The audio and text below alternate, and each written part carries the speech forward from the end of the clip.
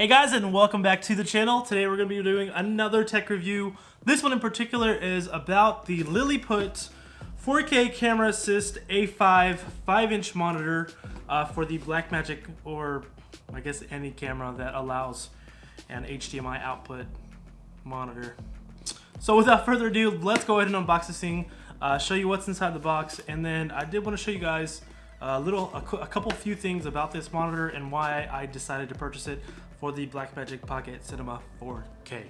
All right, let's get to it.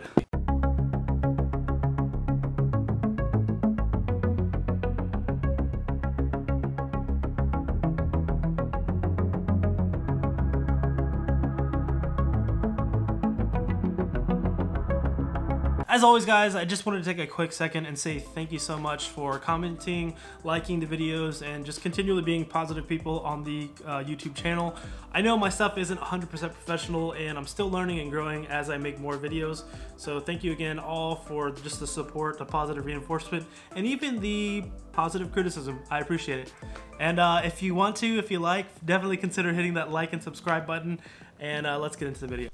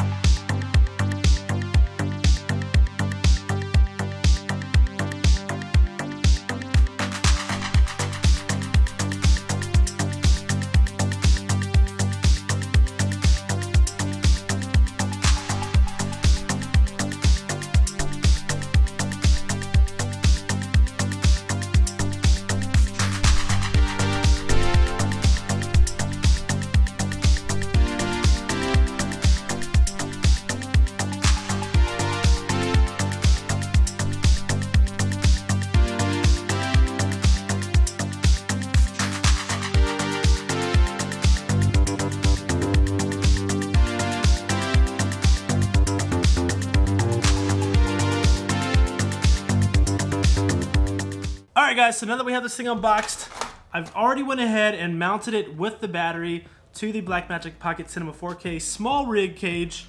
I'm going to try my best to say Pocket 4K more often, but this is basically how I mounted it. I pretty much mounted a cold shoe mount on the right side of the camera, where the small rig T5 Samsung SSD is on the left.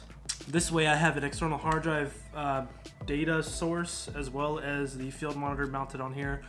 For when I'm just really using this as a run and gun camera. Now when I'm using the Ronin S gimbal right here, I will not be mounting this on the actual cage itself. I'll be mounting it onto the handle, and I'll do another video describing that handle in particular. But this is how I have it mounted here, and some of the main things I did want to show to you guys about this monitor and why I prefer it so much and why I love it is because it has so many cool features built into it that allows me to use a monitor when I'm getting angles to use monitors when I'm getting angles where I can't see, like higher shots when I'm holding the gimbal or camera higher, or when I'm doing low shots, or when I'm holding and I can't see the monitor at those low angles. This allows me to go up and down, left and right, and pretty much have an articulating screen without, like I do with all my Canon cameras, and just gives me the ability to do so again. The biggest reason also for that is in particular because I do a lot of videos like this right here while I'm looking at the camera, and without being able to have that on me, I can't really focus myself or figure out the focus and angle as well as I could with the actual screen like I do on the side of the Canon EOS M50. So without further ado, let's go ahead and show you guys what it looks like when I plug it in. You've seen the previous video of when I plugged it in, but I did want to show you a couple cool things that this does have and why it's such a great monitor.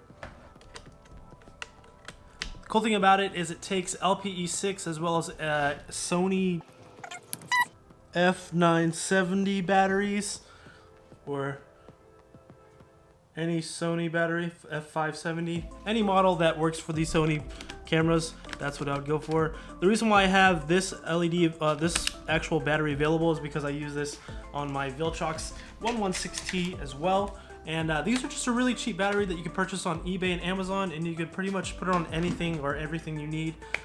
Even external battery power source for your Blackmagic Pocket Cinema 4K, but that's another video.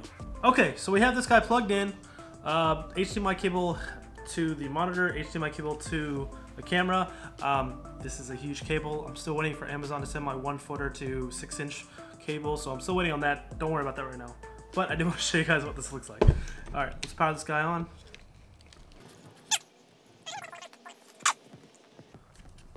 HDMI in. Keep always focus. The HDMI out, HDMI in. Sorry.